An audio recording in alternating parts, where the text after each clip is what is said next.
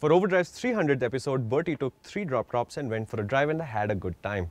Well, as far as I'm concerned, these are the true drop tops, because on a car you have to do complicated things. Take the roof off, make the chassis strong enough so that it doesn't flex.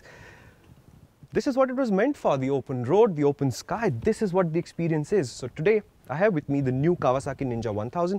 This is one of 3 motorcycles we have with us. Alan and Jamshed are also riding the Z800 and the Z1000. We're going to head out, do some highway, do lots of twisties hopefully, some bad roads because you can't avoid bad roads in India, and see what really works in the real world.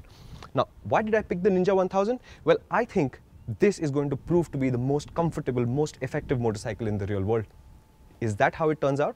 Well, we'll find out.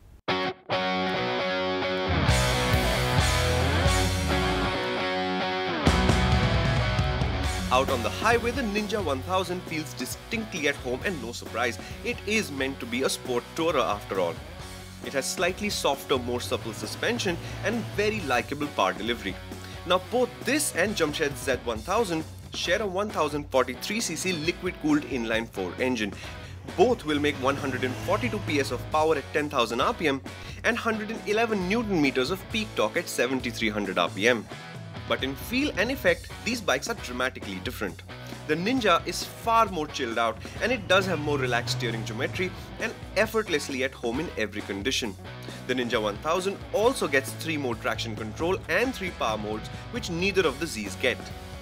The more I ride the Ninja 1000, the more I think in fact that I made the right choice. So Shumi's already moved ahead with the Ninja 1000, and what I have is this. This, ladies and gentlemen, is the Z1000. Now, in every possible conceivable way, this is the more extreme of the 2 motorcycles. Now, it's got the same engine, but apart from that, everything is drastically different. It's sprung much more stiffer, the power delivery is much more savage, and there's absolutely no traction control and gimmicks to control this savagery from this mill. Well, I think I'm going to have the more fun of these 3, and well, Shumi's already pulled ahead, so that means I have a bit of work to do.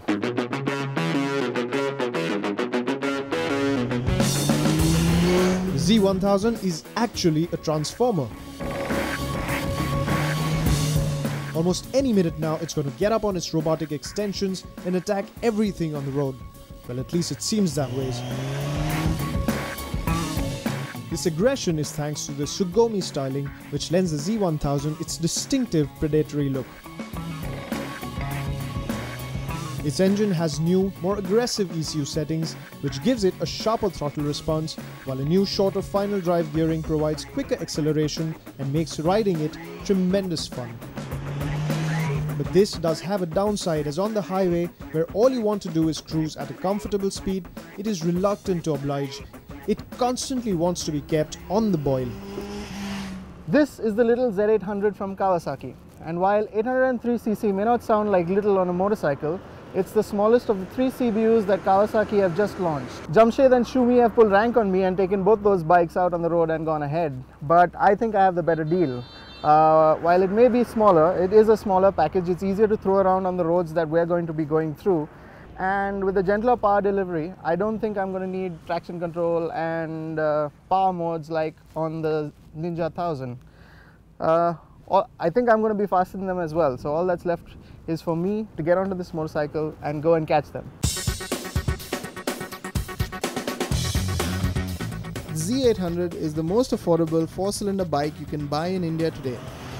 Having said that, it still manages to look and feel like a proper big bike. The Z800 isn't very light at 231 kgs, but that's quickly forgotten as soon as the ride begins. The bike feels compact and nimble, and after some brief acclimatization, you get the confidence to cut through city traffic with impunity.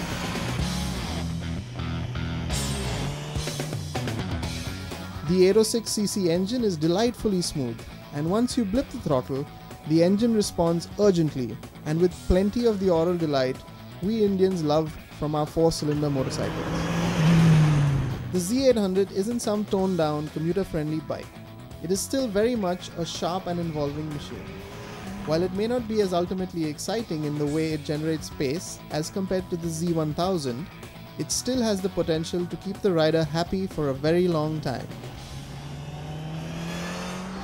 Alan, Shumi has buzzed off, and I think it's a good thing that we are waiting over here. Let him think that he's like really fast and we are trying to catch up.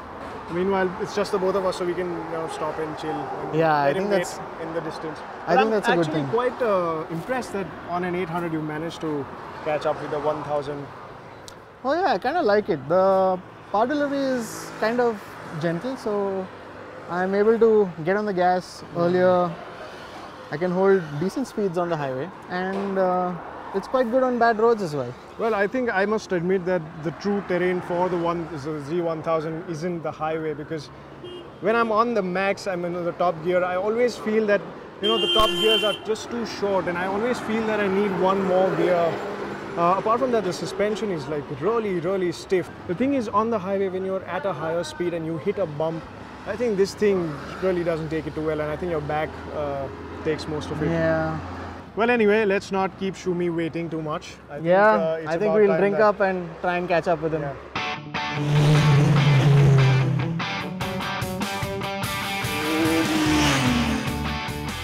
Like with most nakeds, anything above 140 kmph becomes a physical struggle against the wind blast.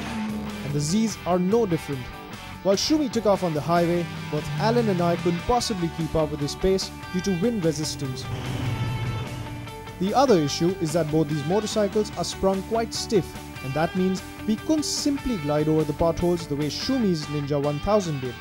Of course, both the Zs don't get traction control or power modes or any such gimmicks, but I see that as a silver lining because we can do this.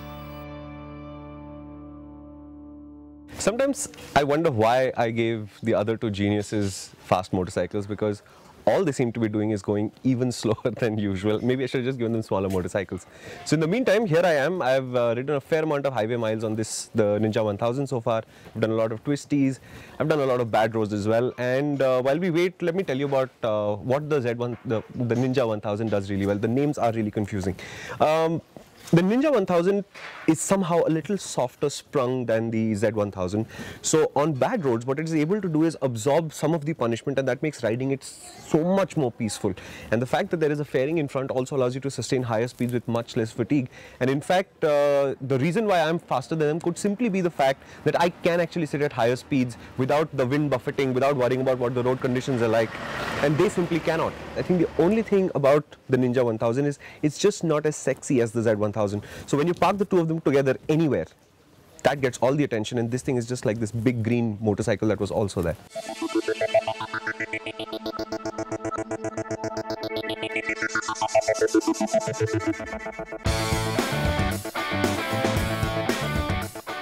All three bikes are priced spectacularly for all that they offer.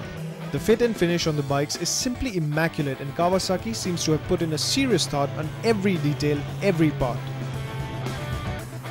These three imports join the other two full imports, the ZX10R and the ZX14R, but they may as well make far more sense than these machines in more ways than one. Well, our ride came to a poetic conclusion as we assembled at dusk after a day of riding in every possible Indian condition. Were we impressed? Absolutely. So we've had a good time coming up here, and all that's left is actually to head home. And it's time for us to compare notes and check how we felt about our motorcycles. Alan, would you like to begin? Yeah, y'all guys pulled rank on me and stuck me with the smallest bike. But I can't say I'm disappointed. I think the Z800 was pretty good on all the roads that we rode through, and it also saves me 4 lakhs over both of these bikes. But I think you get to a stretch of road where you'll always think that maybe I want a little more power.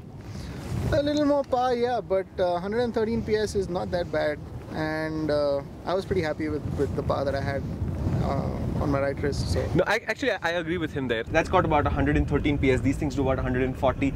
It's not power you can use in the country, to be realistic. When you find it highway empty, completely empty, what is the maximum going to do? 130? They all do it with great comfort, and there's no sense of strain from that. But what that thing has is it's a very comfortable motorcycle, and it's able to absorb the worst parts of the road really well. And what that does is allow you to stay at higher speeds for longer with much less fatigue. And since I was riding it, that makes, I think, the Ninja 1000 the best motorcycle. Okay, well, I'm going to disagree with you and say at least that this this is the best looking motorcycle of this lot, because well, naked bikes weren't really my thing, but these bikes actually changed that for me completely. It is, I agree, it is a spectacular looking motorcycle. I mean, the amount of aggression that thing has. Out on the highway, I rode it for a short stint, and people look at it in the rearview mirror, and you don't have to be going fast or doing anything aggressive. It's not like you're pulling a giant wheelie in his rearview mirror, but he sees those eyes in the rearview mirror and he's out of your way. And that, yes, I mean, that thing people sort of ignore. They think there's like a Ninja 650 or something coming at you. It's only when it's closer that they realize, yeah, it's something much larger. Well, okay, the sun's going down, and I think I saw some strawberry and cream on the road, and I'm going to race there. I'm going to race you guys out there. So I'm just going to leave you with this thought. At Overdrive, we let people indulge in whatever their passions are. Both of us are into petrol and motorcycles. This gentleman here is into strawberries and cream. Thank you for watching.